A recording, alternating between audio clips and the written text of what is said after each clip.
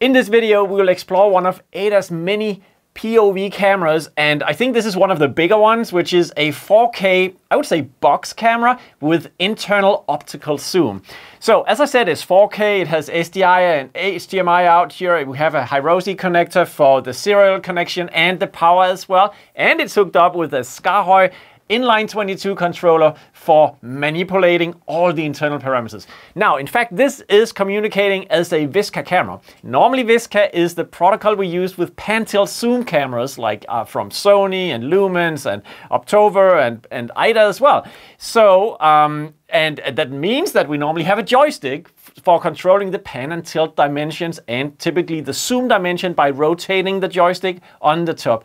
In this case, and with many POV cameras from manufacturers like AIDA, we still use VISCA for all the parameters like shutter speeds and exposure modes, and also zoom in this case, although we don't have a pan and tilt dimension. They are super useful for a lot of fixed installations where you don't need that, or for installations in race cars or in scientific applications and so on. If we look at the camera, it's a progressive scan CMOS sensor that it has, and the lens is a 12 times optical zoom that it features. And that makes it really perfect for broadcast and pro audio and video, and even security application, and I think scientific applications as well, which some of the features will kind of indicate. So if we look at how this camera would normally be controlled, it has a cable here which has a little thumb joystick for up, down, left, right to navigate the menu inside. So the other things from this breakout cable is that we have power, and to connect it to the SKAARHOJ universe, we use a Ethernet to serial converter, fairly inexpensive device that connects this into your network. And everything is networked nowadays, so you have single cables coming in and out of your SKAARHOJ controller, for instance. In this case, you can see we have a single cable, power, and signals, control signals. So that's such a great thing about network devices, and we can bring it all together with a big hub and fiber and everything. So that's obviously very, very useful. Now, we'll be looking at the controller, going through all the features that we can select for this camera. And the way we have laid it out is kind of like if it was a PTZ controller, but without a joystick over here. So the lower row of buttons would be your camera selector. And since I have only one camera, we have only one button for selecting camera number 1. So that's obviously selected right now. And the remaining buttons are divided with a little fancy color division, so that it's really menu selection. Very explicitly set up here. Zoom brings up zoom options on the encoder knobs. Focus brings up focus options. Then you can see white balance, exposure, image and advanced image features, AE, which is compensation features, levels, special stuff, and then buttons for the on-screen menu. So in other applications, you'll find that if you take something like the PTZ Fly, do you know that controller? PTZ Fly is one of SKAARHOJ's most popular PTZ controllers. It has 6 buttons and 4 encoder knobs, so it's kind of a subset of what you see right here. And we do something super clever with our 4-way button functionality, which allows you to still browse through a number of menu options by pressing the upper edge on the shift key that will cycle you through 4 or 5 different menus. In this case, we had enough buttons to give you direct access, and that's the secret to choosing your SKAARHOJ controller. That is really to think how many buttons would I prefer to have to control whatever, or how few buttons would I prefer to have to make it look simple and behave simple towards my users. In this case, we have chosen to have an extensive menu spread across 12 different buttons to give you directly access to these features. So now let's look at what we can actually do. So let's go to the zoom menu at first, because normally we would zoom using a joystick, the rotation function on a joystick on such as a PTZ Fly controller. Now in this case, we have mapped it to an encoder. Again, remember, SKAARHOJ units are configurable. So it's so easy to just take zoom, and instead of assigning it to a joystick dimension, you can assign it to an encoder knob to actually zoom in stepwise. Let's see how this works. So you can see with this knob, as I'm turning the knob, you can see that I'm actually stepping in sort of with the zoom. So I'm going closer by doing it like this. I can also adjust the speed limit of the zoom using this knob up here. And I have steady shot, I can turn on and off. So these are all related to kind of the camera dimension of this one. Obviously, steady shot wouldn't be so easy to demonstrate on a stable environment like this, but you can see that the displays you always find on SKAARHOJ units makes it very easy to see whether or not steady shot is enabled or not by the little label that you see in the display. Now, digital zoom can also be turned on and off, and as it is the case with many Visca cameras, you'll find that enabling digital zoom gives you access to the full zoom range, or an extended zoom range of the camera. So as you, in this case, turn this knob to adjust the zoom, you would just go further in. You will automatically step into the digital domain if you enable this feature. So we see zooming in, zooming out, and let's just zoom out so we have something like this around this. You can also see that the little indication of the zoom factor is something we can disable in this camera, but now I show it to you, so the on-screen indication of the zoom level is shown to you. If we go to the focus menu, you see we are currently in manual focus mode, so by turning this knob we can bring it out of focus or we can bring it back into focus. And again, we have a focus speed control over here, so the steps that I take to do focus, I need to turn it more times to focus the image. I can do that by adjusting the speed here. It was very easy for us to see that the focus was active here. Now, if I zoomed further in, then you would be able to see more precisely how the focus was adjusted. I'll now bring it back into auto because that's going to be most useful for the rest of our demonstration here. Now, if we move on to the white balance menu, what will you find there? Obviously, white balance associated features like auto white balance, which is the current selection we have, or you can have indoor, you can have outdoor. We have one push balance, which will be triggered by pressing or turning this knob.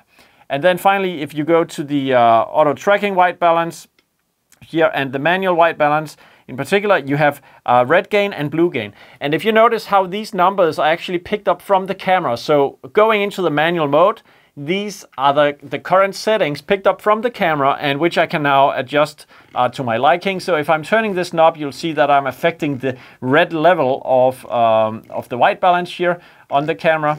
So I could shade my image a little bit.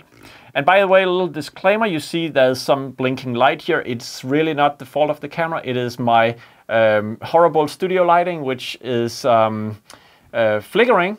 And unfortunately, it's giving a little bit of a flicker on the image here because we have some mixed lighting environments. So I'm sorry about that. So that was a little bit of about white balance in this camera. Now, if we go to exposure mode, you see the usual array of exposure modes that we can have. We are currently in manual mode. So you see iris, the value of iris. Again, remember the way we integrate with cameras is that we actually, when you see f1.8 here, it is really the iris value that is used in the camera because we have aligned the number of values that we can select in the camera with the actual lens values, which is documented for the camera, and you see those in the display of a SKAARHOJ controller. This is how we always roll with our integration with Visca cameras, being very precise, very close to the camera, so it's a native implementation. That's kind of the hot blood that runs in the way our company does stuff. And you have shutter speed values as well, aligned with what is in the camera, and gain values over here also aligned with that. So if we look at the other modes, you have shutter speed. So this is shutter speed priority. You can now set the shutter speed, and unfortunately, none of these will match with my lighting in this European frequency environment. So there's no way we can really get rid of that flicker there. The ADC also allows me to set gain values over here. And then, of course, you have the auto mode if you want to use that for the camera. But for the rest of this presentation, we would prefer to stay with the manual mode. So you can see that I'm able to adjust the iris, and obviously it affects the image quite a lot. If I do so, it is stepwise like this. And for the shutter speed, I'm also able to adjust that, obviously. And of course, if I gained the image, I can also affect how the image is overexposed, even if I want to go that far. Now, that's all exposure and white balance. Moving on to image, we have contrast, brightness, saturation, and hue. I think you kind of know what these would do, so I don't want to spend too much time on it, but these dimensions are also available. If I go on to advanced image, we have auto-saturate, yes, edge enhancement, which would be sharpness. We have sense up, which is related to, let me see, some digital exposure things. You would have to read in the manual about that. I'm not 100% sure how to explain it here, but the point is that we have a really special feature in this camera, which is mapped out onto our Visca controllers. Again, we put a lot of pride into making sure that these integrations are really tied up with the specific features, the unique features of these cameras. Noise reduction on/off is also available here on the various levels. In this case, pretty standard that we have 3 levels of noise reduction. That's seen in many Visca cameras. Then if we go to the auto exposure mode, we would actually need to go back to exposure and set it into auto exposure mode, because if we are here, then we would access features like exposure compensation. If you enable exposure compensation, it essentially means that you set the level of brightness, in a sense, higher or lower than the average that the camera would figure out itself. So with AE brightness set to 7, and the level you currently see on the picture, if I reduce it like this, you can see that it's actually going to a light, darker image, or I can set it higher. So now it's essentially overexposing the picture a little bit here. We have in this menu also backlight compensation, which is also a feature for automatically exposed images, and the speed by which the automatic compensation should be performed is set by this, whether you want it to act quick or fast. Fast or slow. I'm just going back to manual here again. Then we can go on to levels, and now you see some of the scientific features available, or scientific, I mean, these are really detailed features, like you can set the black level, obviously, which is very useful, and then you can also set the white level here in precise values from 90 IRE up to 108 IRE. Values here on this knob. You have gamma mode over here, which also gives you some control over how the image output is, and then lens shading here. Lens shading is pretty nice. If you look at the edges of this image, you can see that the edges are, it's compensating for some light fall off in the corners of the image.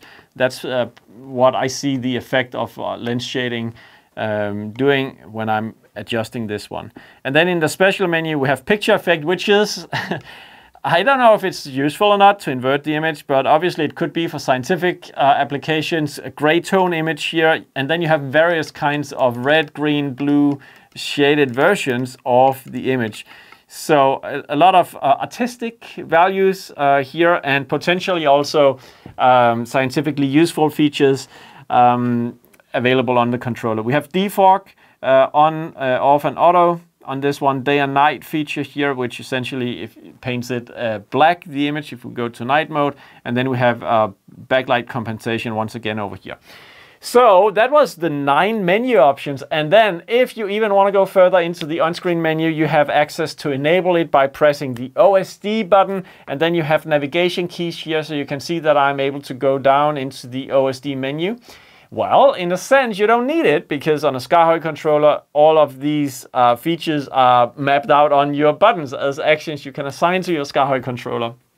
But maybe let's say that you have a controller where you only map out a certain number of these features, and you prefer to let the rest and maybe more special and unused features stay in the OSD menu. Then you still have a way to access it on your set, just not without enabling it on the output.